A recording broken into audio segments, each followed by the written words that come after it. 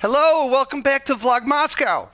Extra host and Patriot fan Maria Munoz lost a bet on the Super Bowl, so she stripped down to a Giants-colored bikini in the middle of Times Square. Damn, I love football. In Kansas City, McDonald's pulled a radio ad that angered Pitbull owners. The radio ad said eating a chicken McBite was less risky than petting a stray pit bull. Pitbull owners called in and complained. In a statement, McDonald's apologized for the ad and assured Kansas City that its restaurants were Pitbull friendly.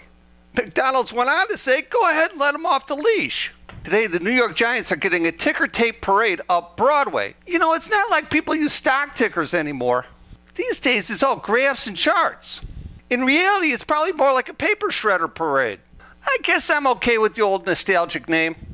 Anyway, congratulations to New York Giants. So if you like parades, hit the like button. And hit the subscribe button up there. Giants, woo! See you next time on Vlog Moscow.